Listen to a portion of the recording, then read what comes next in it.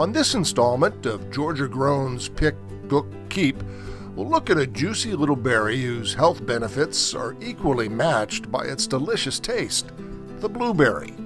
Tracts of South Georgia farmland, once known for growing tobacco, now serve as fertile soil for this healthy and versatile berry that can be enjoyed by the handful or incorporated into endless delicious recipes.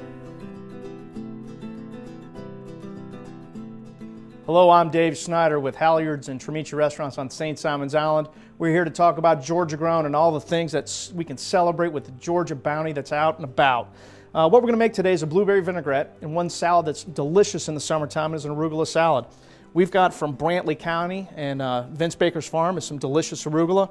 We're going to toss it with some shallots, some toasted pecans, don't forget to toast them off, a little bit of great salty, pungent blue cheese or gorgonzola cheese.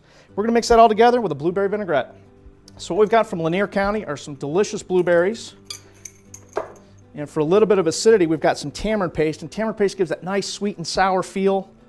We've got some delicious sorghum. If you can't find any sorghum, feel free to use honey. But the sorghum's got that little bit of that nutty flavor, a little bit of pine in it. It's just absolutely delicious, and of course from Georgia. Got a little bit of red wine vinegar, some salt, a little bit of pepper, and I always like a little bit extra. And we're going to finish it off with some Georgia Olive Farms extra virgin olive oil. And just to bring it all together, we're going to put it in the blender. And then again, for whatever you find delicious, you can add a little bit or take away a little bit and just put it right on your salad. Your finished product is this wonderful arugula salad with toasted pecans, gorgonzola cheese, and of course the blueberry vinaigrette we just made. Please remember to support your Georgia family farms. If you'd like to freeze some of those fresh blueberries, place the unwashed berries on a cookie sheet or flat pan. Place the pan into the freezer.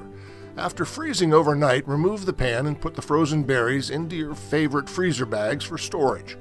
When you're ready to use the blueberries, remove them from the bag, wash them in cold water, and you'll be ready to enjoy something tasty and Georgia grown.